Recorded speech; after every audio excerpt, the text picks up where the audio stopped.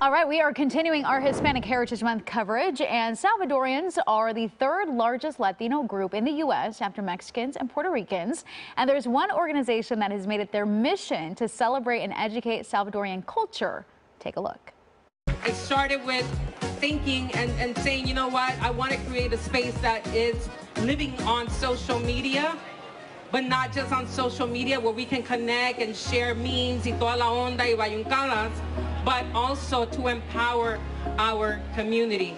All we see on the media is negativity. And if you see around you, left, front, back, right, everywhere, we are beautiful. Okay, she sounds fun. Joining me now is the founder and the president of Salvies Who Lunch, Cynthia Gonzalez. Thank you so much for joining me. Thank you for having me. Okay, I love the power in your voice and the just love and the passion for what you're doing. You know, and that's one of the things, or a couple of the things that continues giving me that inspiration to move forward. And it starts from when I was a little girl, right? I was born in El Salvador, and this passion, this drive comes from that story of my parents' resilience of coming here and giving us a better life, a different turnaround from what they had growing up in El Salvador, right? So that's where that passion and that love comes from. But I love to hear it. I think it's great. Let's talk about the organization. So it launched in 2018, right? 2018, oh, wow. Yeah. So we're in the 5th year already, and everything's just flying. There's so much going on. Of course, there was a pandemic, so that set us back a little bit, just like the world entirely. But it started in 2018 out of a simple hashtag. Just having lunch with some friends, and then from there it just took off into gathering folks and sharing details of El Salvador and who we are, historical figures, and then people were like, when is an event happening?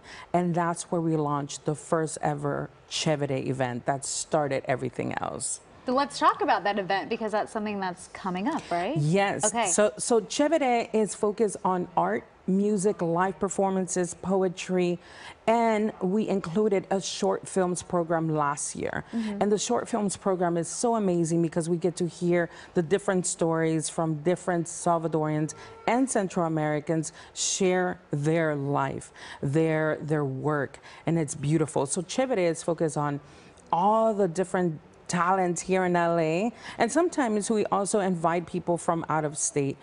We have vendors, we have arts and crafts, it's all ages, it's a lot of fun, and so that's happening November 4th at the LA LGBT Center. Why is it so important to you to get the word out and make sure people understand your culture?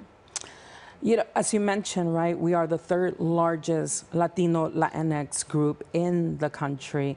And since I was a little girl, I never saw myself represented in books, in media, nowhere else. And every time that I would say, oh, I'm from El Salvador, people would be like, oh, pupusas and the Civil War. And so that's the reason why Salvies Who Lunch exists as well. It's, let's change that narrative. Let's share that we are more than pupusas and the Civil War, because there's so many talents. We're lawyers, we're founders, we're doctors, we're everything in between. And so it's important to share with community and bring this community out, and also not only empower them, but educate everyone around us of who we are and that we're so amazing. Yeah, you're way more We're than way more than that. all Yes. of that. Speaking of you as a little kid, feeling like you didn't have the representation, you actually have a kids program. Yes. Okay. So the kids program is called Bichitos and Bichitas Club, and Bichitos means kid in El Salvador and in a lot of countries in Central America. And so we started this idea of we should create something, but we don't know what to create. And a lot of parents, a lot of people that would come to our events, which we've produced over 25 events, they would say, hey, do you have anything that we can, you know, include the kids? It would be amazing if Salvies Who Lunch can do something.